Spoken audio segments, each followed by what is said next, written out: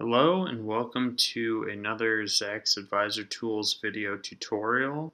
Today we will be focusing on the charting functionalities, including performance charting, fundamental charting, technical charting, as well as accessing charts while researching an individual stock and non-financial metrics, and then going a step further to export charts for client outreach and social media presence. So first of all, the performance chart from a watch list. So as you can see on the top left, you can select display tickers from, and once you do this, the ticker symbols in your watch list will come in down here below securities so that you can choose to click on or click off and they will appear on the performance chart. You also have two options, single panel or panel per financial security, and you also have the performance format. You can do total return, including dividends, or just strictly the price return. So if we switch to panel layout, now I have it at panel per financial security. So you can see I have Disney's performance, Amazon's performance, and Shell's performance all split up into different charts here. Now, I would like to keep stressing this.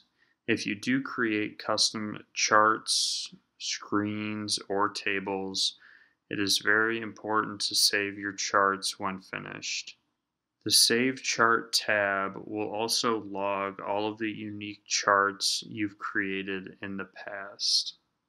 Now, comparing your charts to sector and industry average. Taking your performance charts a step further, you can also use the Compare To function that I've highlighted in red on the bottom left, so that you can see how the securities in your chart stack up against sector or industry averages. You can also opt to do this on a relative basis so that the chart doesn't get overcrowded. Now moving on to the fundamental chart. The fundamental chart is an excellent index, economic, and individual security data resource. Our library of economic data is directly linked to the FRED, so there is a wealth of information. With all of this reliable info from multiple different resources, it makes it easy to create a chart that will help you draw educated conclusions and see how different aspects of the markets interact with one another. You can also incorporate corporate actions into the chart, which is provided out in the bottom left. These corporate actions include when dividends were released, if there were any stock splits, etc. Moving on, the technical chart. With the technical chart, you will have to manually enter individual ticker symbols under securities and select Add. From here, you will click Browse Next to find indicators. This will bring up our library that you can overlay on the technical chart and apply to the security in question. Once you have done this, all you have to do is click the box next to the indicator and it will appear on the technical chart. Conversely, if you want to remove an indicator, just click the box again and it will no longer be blue and it will be removed from the chart.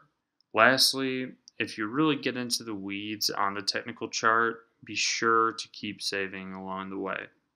So, now charting from an individual stocks page.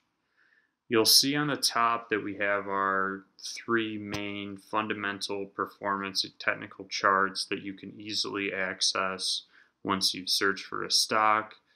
But the key pieces here are the fundamental surprise chart and the non-financial metric surprise chart. So when you search for an individual equity, you'll have access to these fundamental surprise charts and non-financial metric surprise charts, which I will cover next. So, the fundamental surprise chart. This is a very useful resource because you can get a clear picture of how the price of a security reacts after an earnings beat or an earnings miss. You can also utilize revenue surprises by clicking the button I highlighted in red and making the adjustment from there. As for the non-financial metrics, these can vary by company. I chose Disney for this example because the revenue they receive from ticket sales has a large impact on their business and has recently plummeted due to the pandemic. These non-financial metric surprise charts are insightful for a plethora of reasons.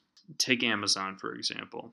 A whale of a company, but if you look at their non-financial metric chart, you can see that their cloud and web services, commonly known as AWS, have a large impact on their business, even though it seems like they are predominantly a e-commerce or retail company.